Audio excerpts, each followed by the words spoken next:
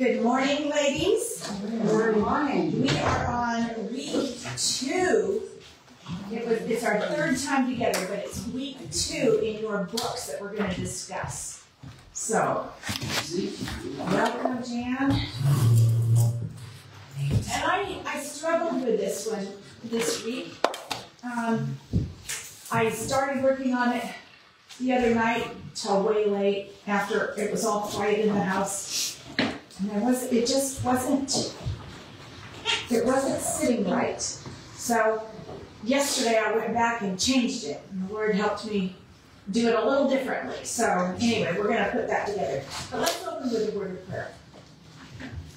Our gracious Heavenly Father, I just want to thank you so much for these ladies that are here, that are eager to study your word and learn what you have to say to us, Lord, that we can be preparing our hearts and getting ready to hear from you. And I just thank you that you want us to hear from you, but sometimes either we're not listening or you're not speaking because of some issue.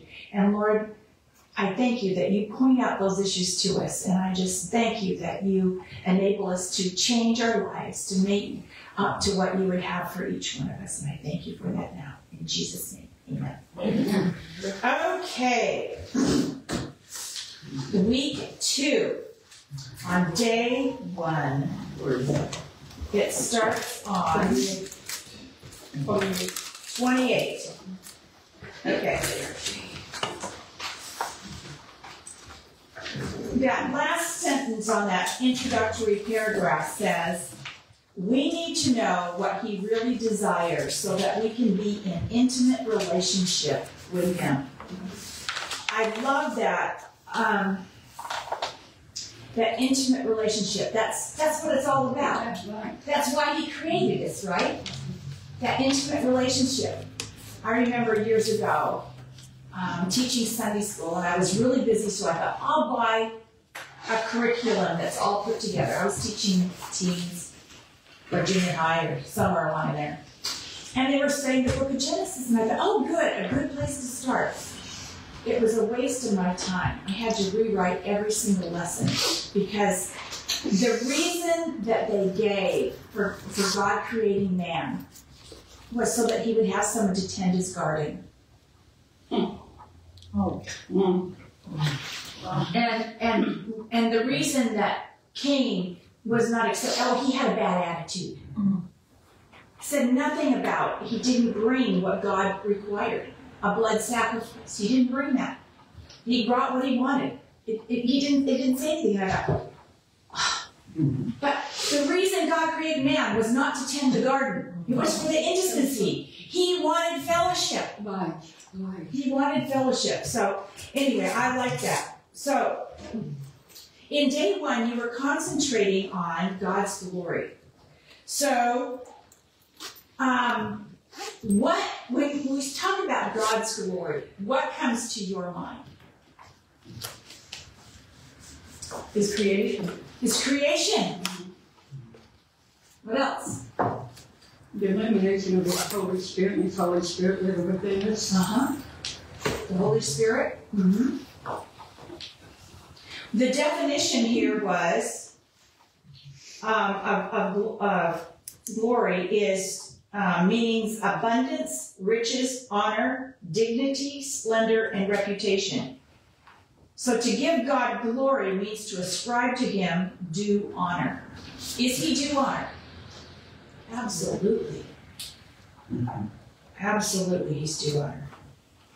And so when we take our focus off ourselves, training our eyes on him, God chooses to speak to those who are focused on his glory. Right. And I thought that was so good. I love that quote there. So, how can we give God glory? How can we give him, ascribe to him the honor that's due him? Well, prayer. Talking with him. Talking with him. There's lots of ways. So, just if you think of something, just name it out. Worship and praise. Worship and praise. I like to play Christian music all day from a Christian radio channel, and throughout my day I've got different things going on, generally when I'm home, and I do it in the car also. But it seems like the music comes in, and it keeps me in prayer and reverence for the Lord all day long, and that has been really beneficial for me. It's been going on now since I came here. Yeah. Before I do my homework, I think we've gone. Go ahead, Mary Claire. before I do my homework, I figured out this week, it was so personal. Of course, I cried, it seemed like every day when I was doing it. But before I start, I have different songs on my phone, like the songs we sing in church. And that gets me, I listen to that for about half an hour. That gets me going and thinking and praying and helping. Yeah. Music.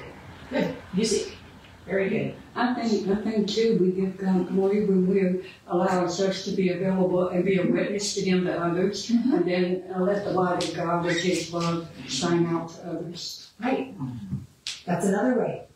Yeah. We witness for Him. And when we tell others about Him, that's ascribing honor to Him too, right? Because we're esteeming Him. We're all created unique as well. So He reaches into our hearts individually in a unique way. Yes. Okay. I'm going to go on to the next one here. She talked about God's glory appearing to Moses in the desert. So, how have you seen God's glory during your wilderness seasons? We've all gone through wilderness seasons, right? How have you seen God show up? I've seen Him working it out as you go through it. Yeah. I've seen Him working. Yep. Yeah. God does that. Anything else that you've seen God?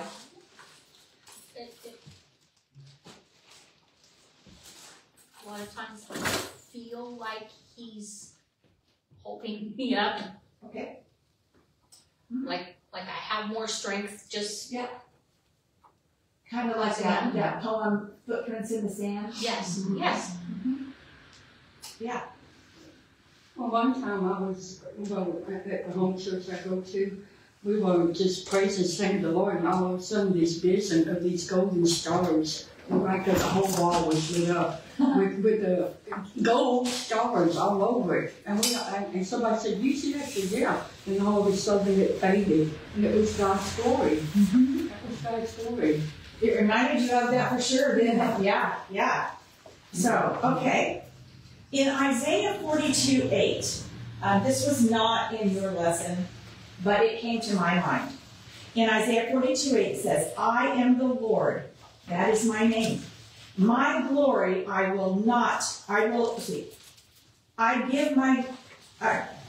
give to no other." So my glory I give to no other, nor my praise to carved idols. What do people give glory to rather than God? Themselves. Themselves. That's a big one. Money. Possessions. Possessions. Celebrities. Pride. Power. Lots of things that people ascribe that to. How does God respond in Romans? You have this on page 29 in your book. Romans 1:22-25. How does God respond when people give glory to something else other than Him? I don't know if you know one talking, so. Someone. Didn't he abandon? He abandoned them. He gave them up, right? If you're going to do that, go for it. I'm going to let you go that way and just keep going down the hill, right? Gives people forward to the consequences of their choices. right? Yeah, because our choices do have consequences. And if they're gonna do that, he's gonna let them go. He works with them for a while, trying to keep them from there, but when they finally say, no way, he says, okay, you just go for it. Right. But it's, they deliberately blinded themselves. Right. Right, they did. They made the choice. They made the choice. You know, even though they knew the other way, they absolutely made the choice to go the wrong way. Still It'd be the same way with us Yeah, today. yeah. Well, So- they do a lot of choosing to believe their own carnal ways than the ways of God. They choose. Right. They don't want to believe, because then they would have to give up all their carnalness. Right. Okay. Can you think of a time when you accepted the glory that was due God, and what were the results?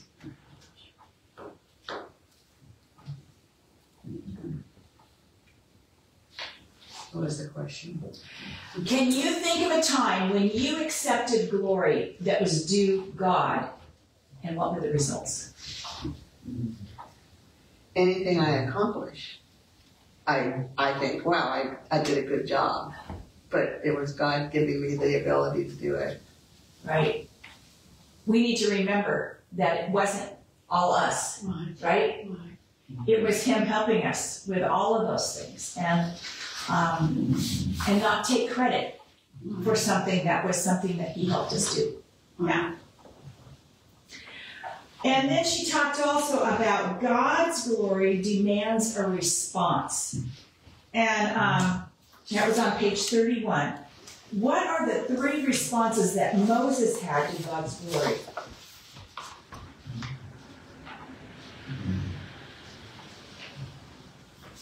Well, pause, listen, and heed Okay, what's written here. you got pause written. Okay, He was amazed. he was amazed. What else? He went to the bush. He went to the bush. And the third thing? He worshipped. He worshipped. How do we know he worshipped? Take off your sandal. He took off his sandals and he bowed his head, or bowed low. Yes, those are 3 responses that he had. The one she has here in the book, it says he looked to God, he humbled himself, recognizing his utter defilement and unworthiness, and then the third was he hid his face. Showing reverence for God. Let's move on to day 2. This one talks about God's priorities. Worship is so important to God that He gave specific instructions to Moses on how they were to worship Him, right? It was exact. You studied some of that up. The exact things He said to do. And it shouldn't be taken lightly. We are to approach God with reverence and awe and come to Him as He desires and not as we choose. Sometimes we rush into His presence and don't even think about it. And we need to remember that He is an awesome God and that we need to come reverently to worship Him because He's worthy of that, right? I think sometimes if we just run flippantly, it's like saying, oh, it's no big deal. God's not that big of a deal. I can just come however I want. I think he's a big deal. He is a big deal. So excited to know him and worship him. I'm sorry, I would run and jump into his arms and hug him tight because I love him. He is a big deal. We need to give Him the respect and honor that's due Him. Okay, in Exodus 25:2, I forgot, that's on page 33. What were the 2 requirements for those who were to construct the tabernacle? They had to be His people. His people, Their hearts had to be stirred. and their hearts had to be stirred. How does that apply to us today? And the feeling of our church together, the church body, that we must be the true people of God, the true servants of God, and true ambassadors, and that our hearts must always be stirred for Him and what the Holy Spirit will have us do. So, we have to first of all be saved. That's the first requirement, right? Mhm. And the second one, those whose hearts are stirred. So it depends on what's happening around. This was for worship and for building the temple. But in our situation, there's different tasks around. And when there's a need, God will stir hearts to meet that need.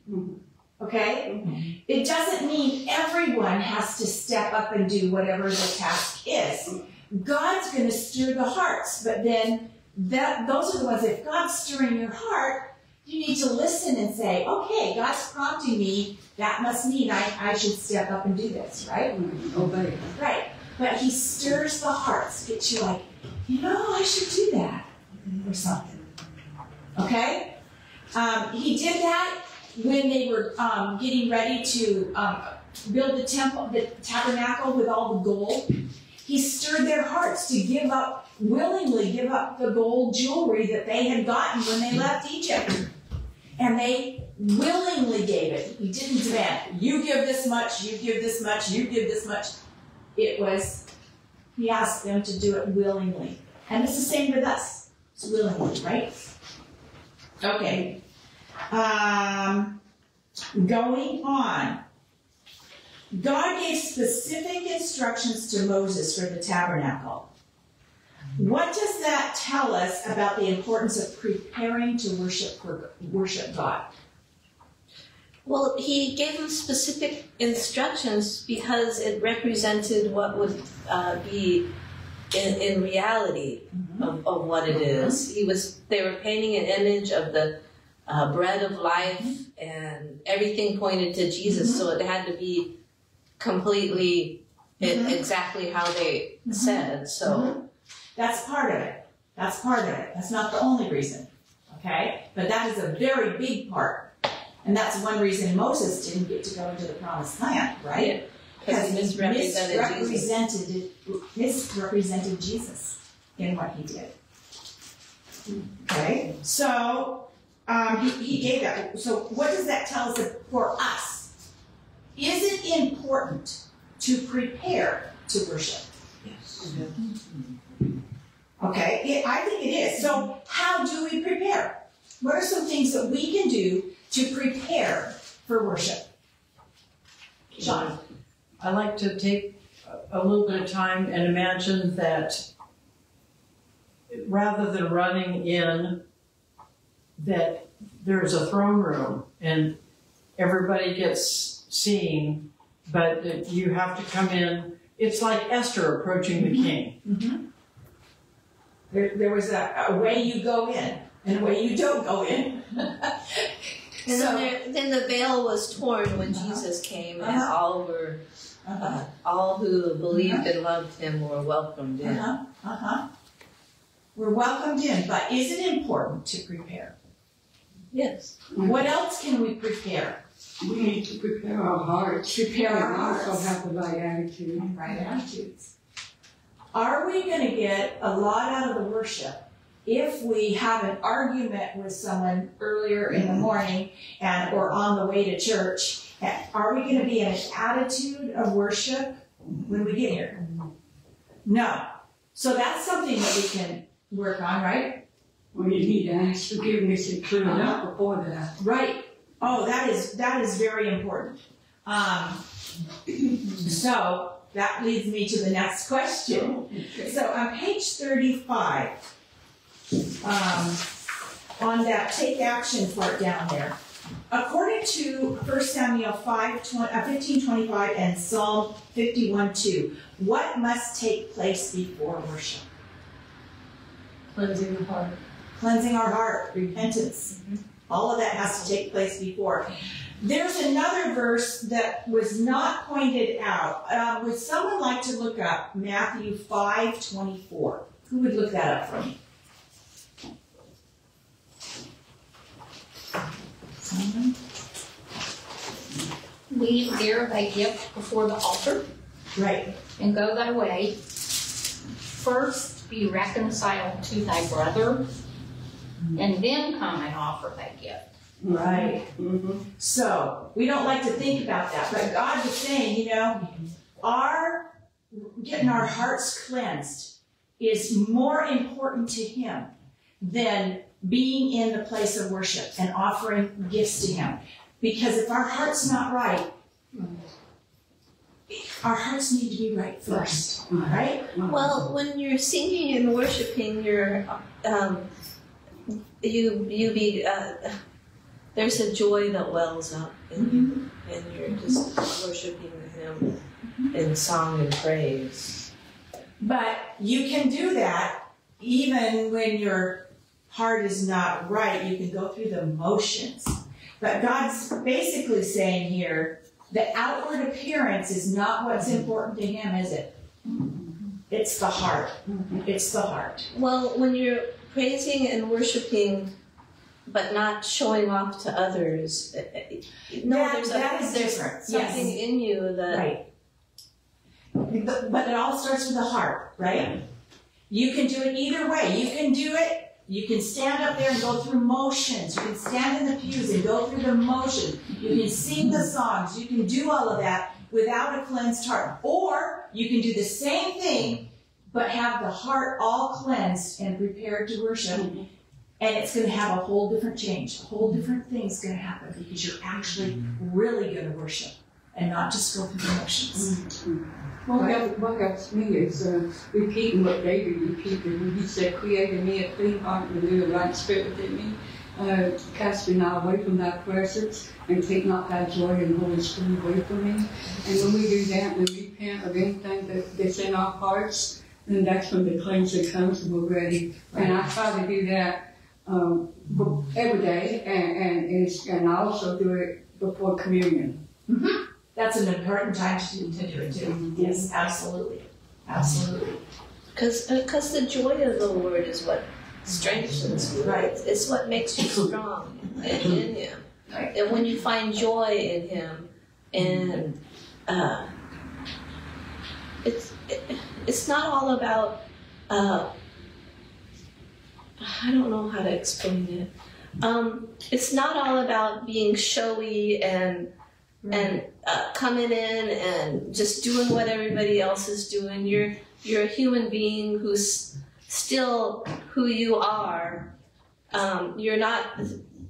A lot of times you go into churches and everybody has the same hairstyle, everybody has the same dress, and if everyone is falling in line with no makeup, everybody has no makeup. It's all surface, but there's a deeper thing. It's not going to church and following what everybody, because that's just a carnal way to act. You are created in His image and in His likeness, but you were created unique. You are uniquely you. Right. But if you have to be, because you have to still be around other people in the churches, you still have to. I used to wear makeup all the time. I stopped wearing makeup because people act funny with makeup and they act funny with hairstyles and all these weird things that I do, not because I know, not because that's what you're supposed to do. It's so that people will be more comfortable with you, and it's just a carnal way of being. But the real worship comes from within. Yes. And it's in you, not what you're dressed in or what you're wearing, or even the perfume. I stopped wearing perfume because it bothered people. Well, some people are allergic. Yeah. Yeah. So, even I think back of King Saul. What did King Saul do that God said, I have no pleasure in that? What was it that he was trying to offer to God? And what did he do? God had given him instructions. What did he do? He had told him to destroy everything. Oh, yeah. And he saved some of the, He saved the best of stuff. And why did he say he saved the best of it? for offering to God. To offer it to God. And what was God's response, or through Samuel? What is better than sacrifice? To obey. To obey. To obey is better than sacrifice. And it's the same thing. God is so concerned about the heart. And that's the thing that we really, if we're really going to worship God, we need to focus on. Yes? In that passage, though, reading about Saul, when I read that, I get this impression like, oh, I got caught. So it wasn't really planning. This is what I read into it. It was like he got caught. Oh no, I planned to give this to you. That's possible too, but it was still the wrong attitude, right? It's like Aaron telling, oh, this gold calf jumped out. Yeah, the gold calf. They gave me the gold, and this calf just jumped out. Yeah. Okay. Let's move on to day 3, talking about God's attributes. Last summer, not this last summer, the summer before last, we studied some of the attributes of God, and I just love studying those things. It's His names are His attributes, right? Every one of them, are Him. It's who He is, who He is. So meditating on His attributes helps us to move from knowing about God to knowing God. I like that she said that. So, what you believe about God impacts how you respond to Him. Is there an attribute of God that has impacted your life? She's got a whole list of, not a complete list, but she's got a list there on page 36. Yeah, 36. You don't have to use one of those, but is there an attribute that of God that has just impacted your life? Rita. All knowing. All knowing. No matter what I did, He knows about it. No matter how troubled I am or bothered by Sheila. Nobody here. We don't have a Sheila. Anyhow, So He knows. He knows. And He knows how I really wanted to shoot my husband, so He helped me hide the gun from myself. That's That's a good one. no, really, because when our family was healthy, really, you know the history. We prepared the night before church. I mean, we did our family read, and everybody went to bed, and we got up, and it was sort of, like peaceful music playing, and there was no arguing on the way to church, and because it was like about a 30-mile drive to church, and we did that every Sunday, and things changed. There was a dynamic, but there was an outside force that changed everything. So then you have to stop and recognize your joy robbers, because they do exist. Yeah. Mary Claire. Merciful. Merciful. He is. He gives us what we don't deserve, doesn't He? Absolutely. It's like Jonah. He put a covering, even though Jonah was pouting over the fact that he knew that it even says in Scripture that the Lord is loving and kind and will forgive quickly, kind. And Jonah knew that, didn't he? And he knew that, and he hated these people because they did horrible things to him and his family. And he was pouting even, but the Lord put a covering over him. He did. He's a provider. He's a provider. Again and again, I can't list all that, but He has. Well, Jonah was up on the hill because he wanted to watch the destruction of the city. But he knew how forgiving the Lord was. And even though he was out in the middle of nowhere and doing something that he shouldn't have been doing to begin with, or running from him, the Lord still put a protection over him from the sun. And that's the Lord. He protects us. He watches over us. You know, just like he said over Israel, if you would have known my visitation, I would have gathered you like a hen gathers her own chicks, and that's really his heart. And if we run around doing all these surface things, thinking this is what will make him love me, and this is what will make him love me, no, he loves you to begin with, and he'll put a protection around you and lead you and guide you to gentle water, like it says. He leadeth me by still waters. He's gentle and kind, and his thoughts are only good towards us, is what Scripture says. And there's so many people that don't realize that there's a goodness about him that far outweighs any kind of surface thing that we can do for each other. You know, it's deeper than that. I say healing, and I say healing for a twofold purpose. When I was 22, I got saved, but when I got saved before that, even through my childhood, I had illness that was supposed to be lifelong. And 6 months after I got saved, God totally took it away from me, healed me totally, completely. Doctors were amazed. They say it has to be God, because there's no way this could have happened otherwise. But more than that is our spiritual healing.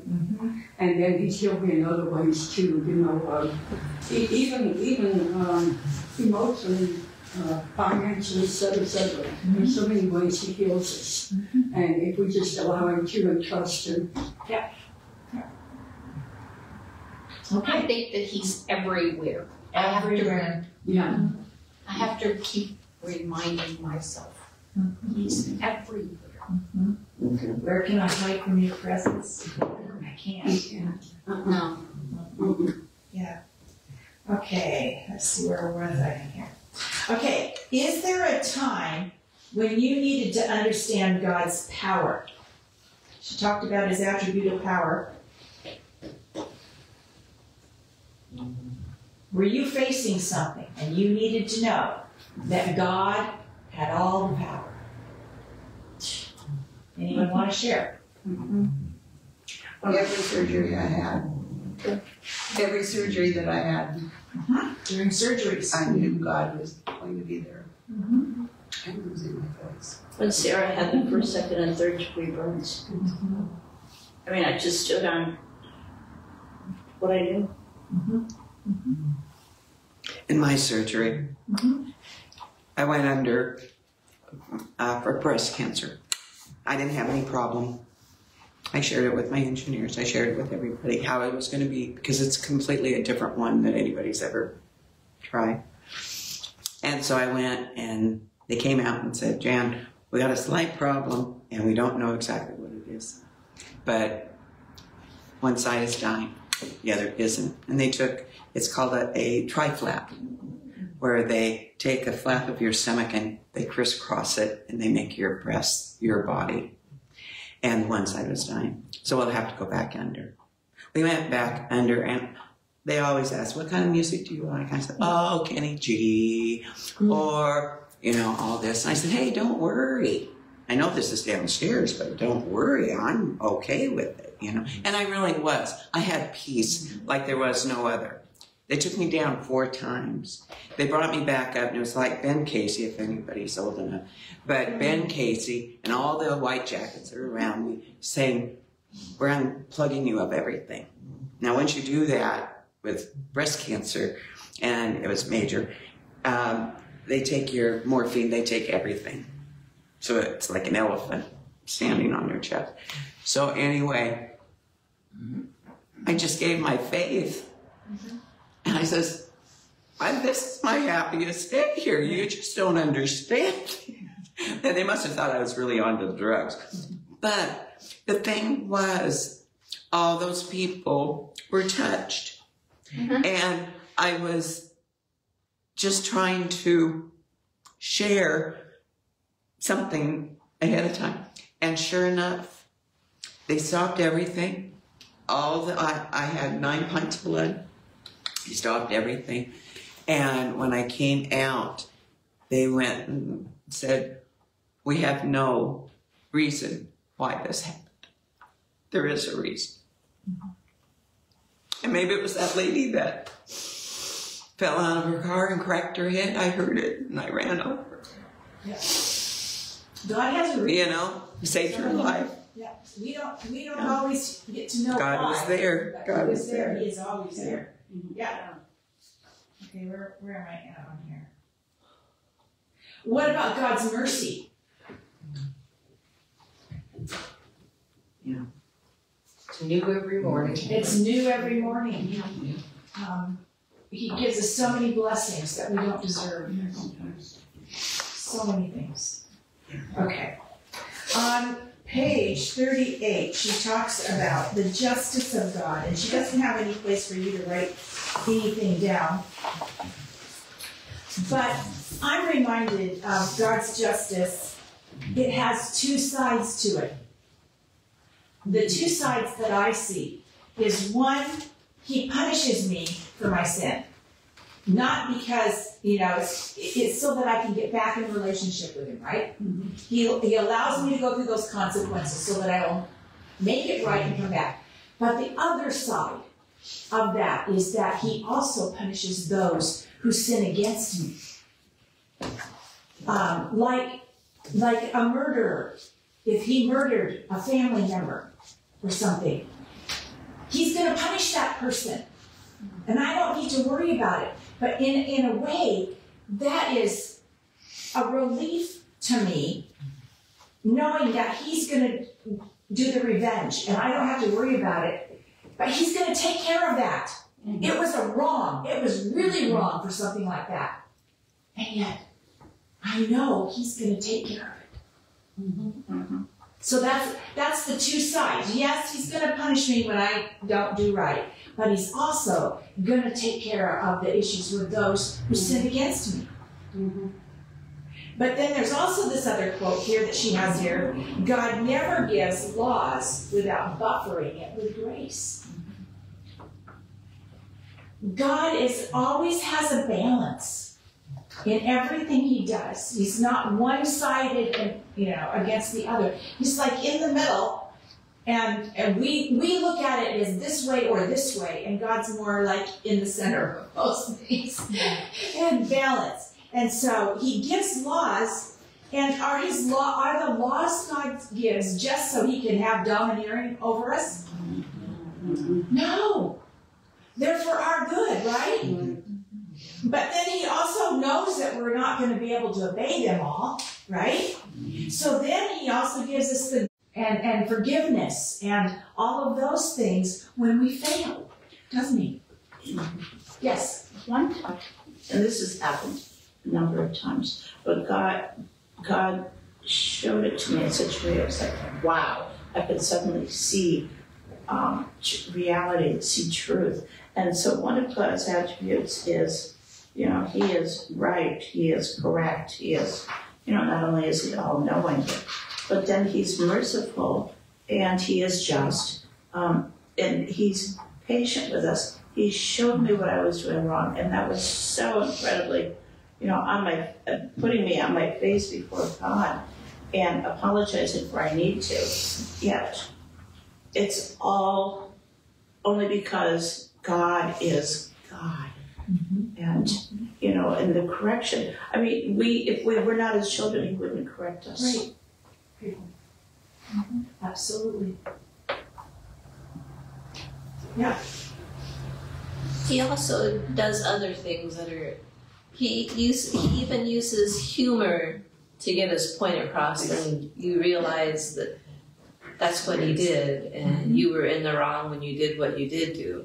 I mean, he uses all different circumstances to get his point across. And he'll try to use the gentler way, but he'll put more and more pressure on. Right. It kind of brings to mind in The Chosen. How many have seen The Chosen?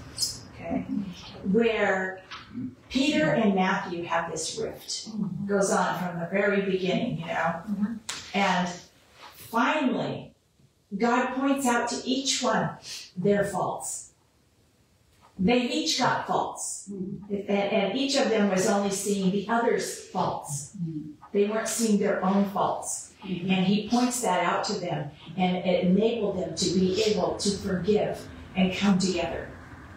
And God is so good at that, isn't he? He points out to us what we need to know. I'm gonna end this day with that last paragraph that she has there on page 38. Yes, 38. Understand that sin leads to consequence. God punished the children of Israel even to the third and fourth generations, but his grace and mercy provided forgiveness. Although he punished sin, he loved the sinners. And that's what we need to remember. He punished the sin, but he loves the sinners. And that's why he punishes it, right? Yeah, like I've always said, and I have heard throughout the years, love the sinner but hate the sinner. Right. Well, let's move on to day 4, his acceptance. To worship God appropriately, we also need to grasp his acceptance. So what is the problem that keeps us from being accepted by God? Talk about the problem. Ourselves? More specifically? All our focus is on us and not on him. Right. And our sin too, right? All of that. Us. And that's part of it. When we're focused on us, that's pride, right? And that's a sin. So all of that's all together. And she talks in there. Well, you're focusing on the things of the world too. Right. What's going on in your life. Right. How you need to get this, and this done, but you're not really focusing on what God wants you to be doing in that moment. Right. She talked on this day about the celebration of the Day of Atonement. We just learned a little bit about that. The Day of Atonement was this month. They just finished going through that just a couple of weeks ago, or was it a week ago, or just shortly. It wasn't very long ago. So there are some things that God was pointing out to me that I want to go through with you. So would you turn to Leviticus 16 with me?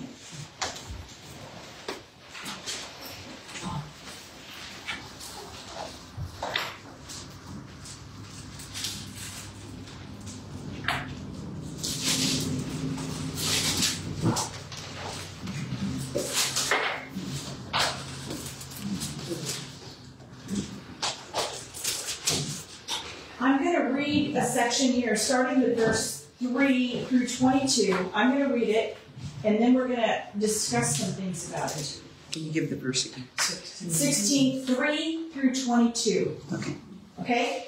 Well, what? Chapter 16. Leviticus 16, starting with verse 3.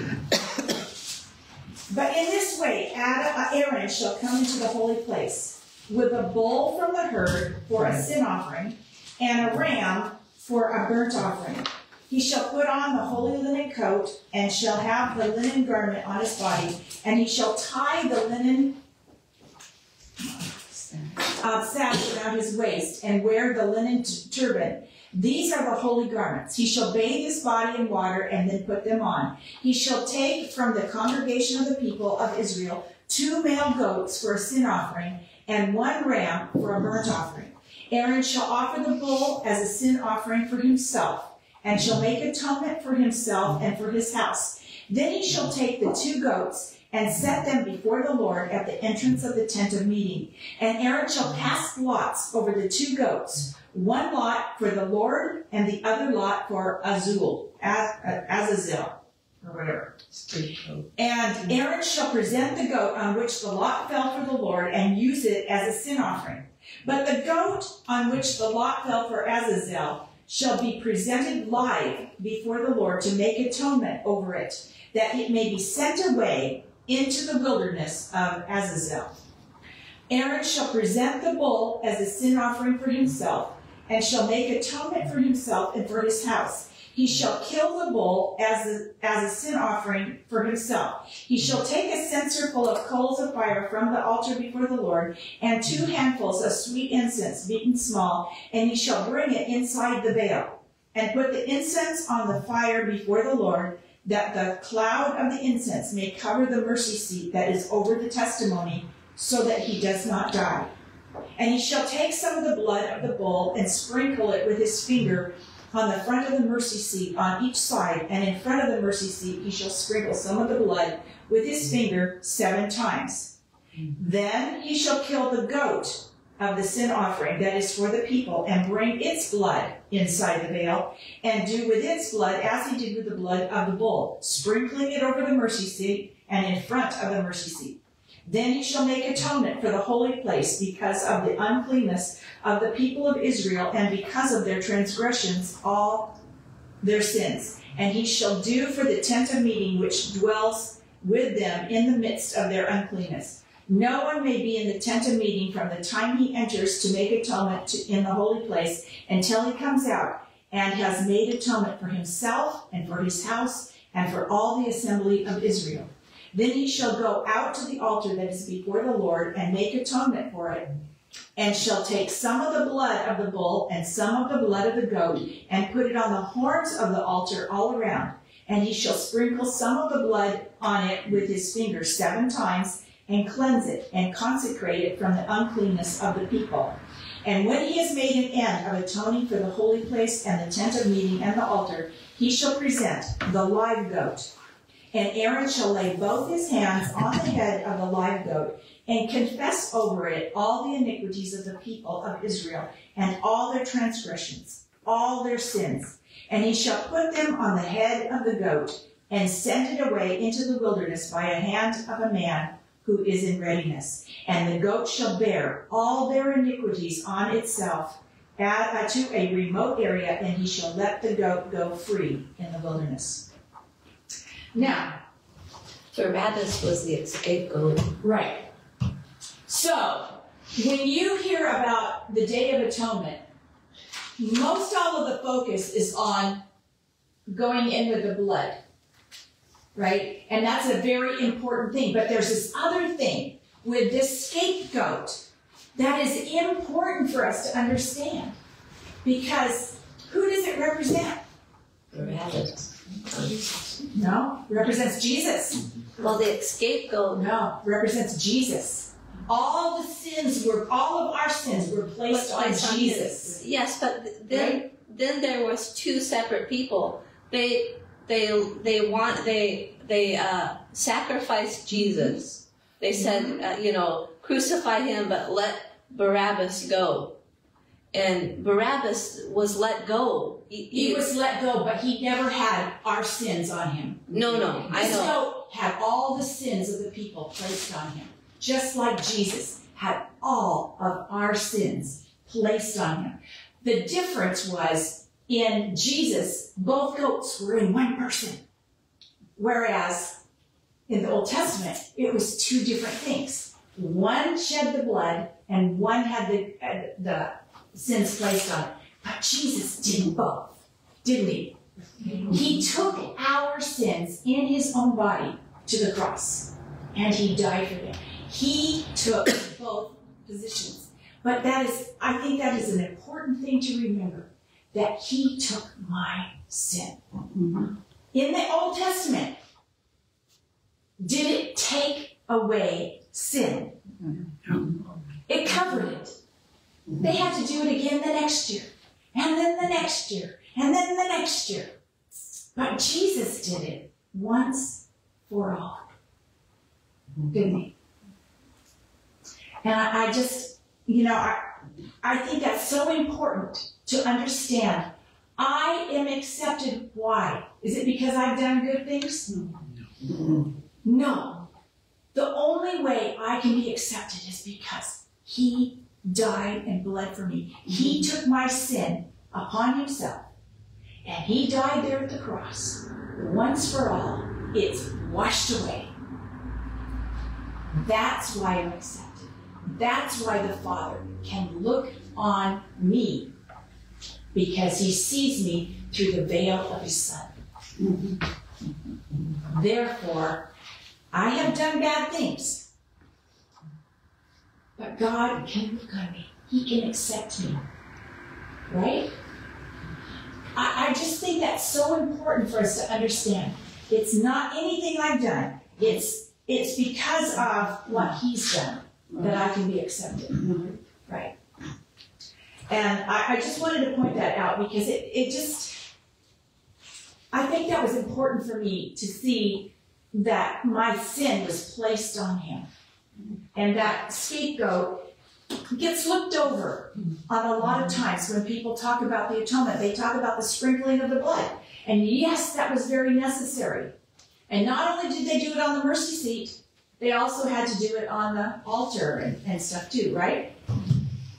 But, and so on the Day of Atonement, all of this stuff happened. He had to get himself prepared, wash, put on all these clean clothes, the right ones he was supposed to do.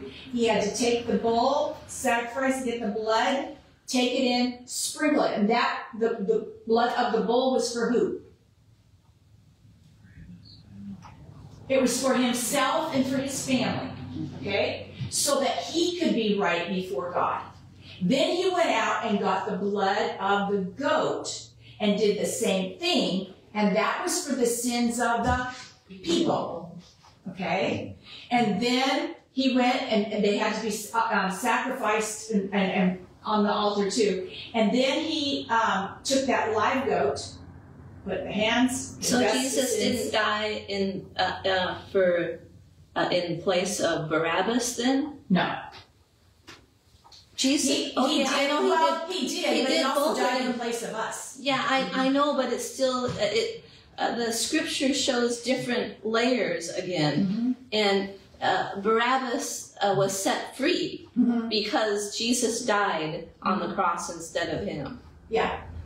So it means two different things. But he did pay the price that Barabbas was supposed to pay. And he paid the price that I was supposed to pay. Yeah. And he paid all of that, yes. But the other thing about two goats is that it also could represent the dual nature of Christ being man and God.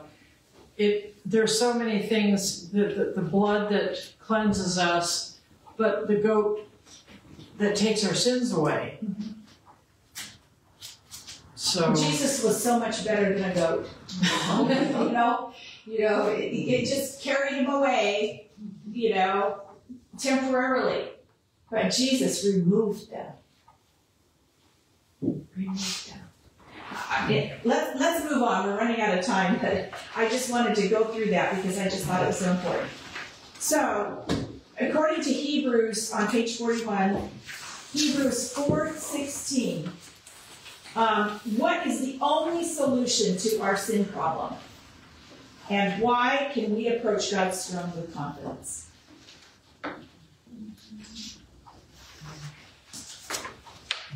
The first is in the first paragraph of the Take Action on page 41.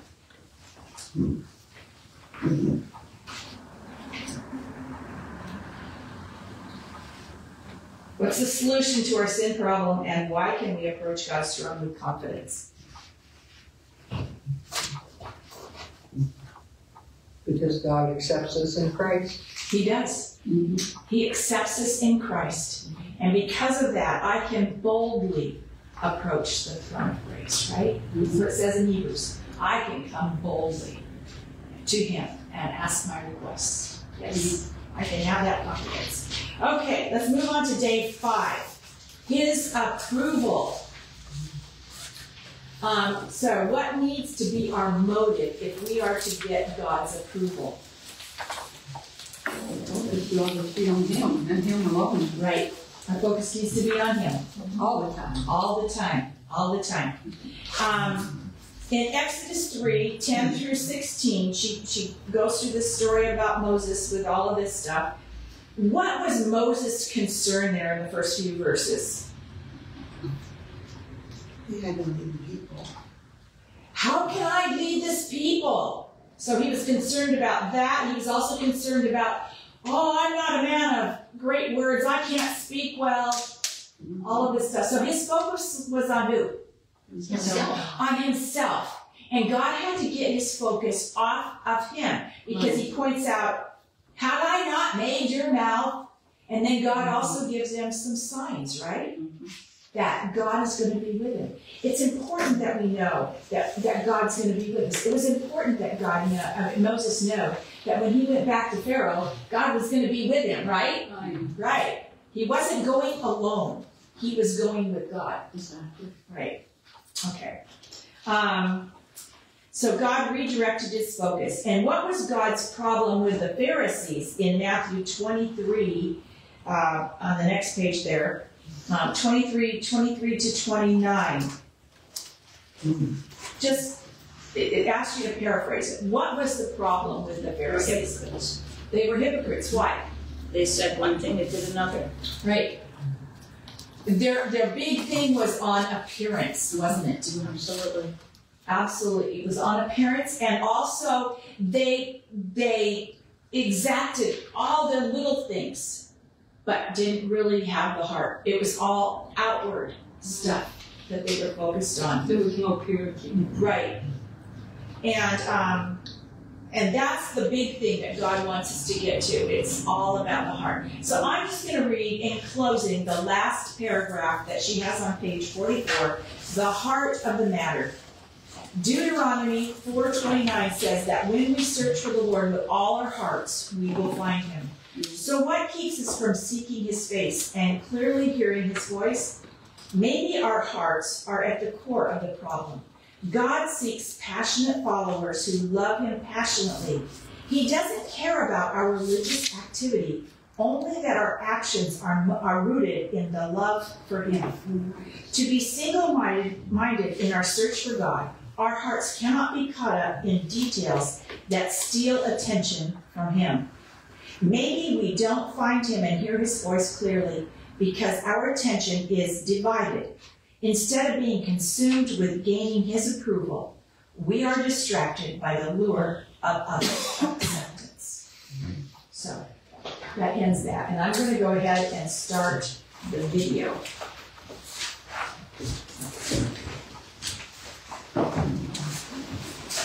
I have put, oh, I'm going to stop this first.